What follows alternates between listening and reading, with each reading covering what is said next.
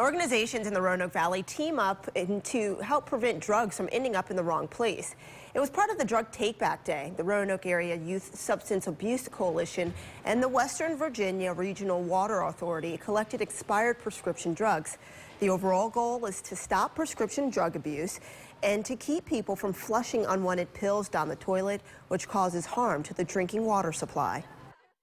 At this site, we typically have a very good return of drugs here. It's well worth their time to be here.